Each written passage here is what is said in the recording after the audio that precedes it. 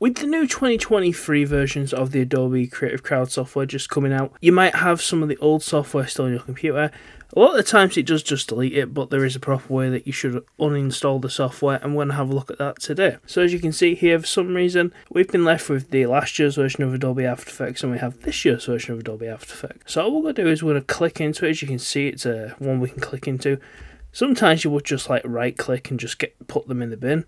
But we'll just do it this way. We're going to click into it, and as you can see here, we have a lot more different stuff. So we're just going to click Uninstall Adobe After Effects. You see here that we have our preferences. We're just going to click keep on those because we want to keep those. And now you're going to see down here that it's just going to wait and it's going to uninstall the application for us. We can also uninstall applications from this menu in Creative Cloud. If we go up to here, we just open up our Creative Cloud app and just uninstall that way. But if we go back to our Finder, you can now see in applications that the Adobe After Effects 2022 is now gone. And the other upside to doing this is you're also going to free up some memory on your computer, because obviously a lot of these MacBooks and stuff don't actually ship with a lot of storage. So you just save 5 gig on this particular application. Thanks for watching, guys. Please like, comment, subscribe, and I hope that helps. See you next time.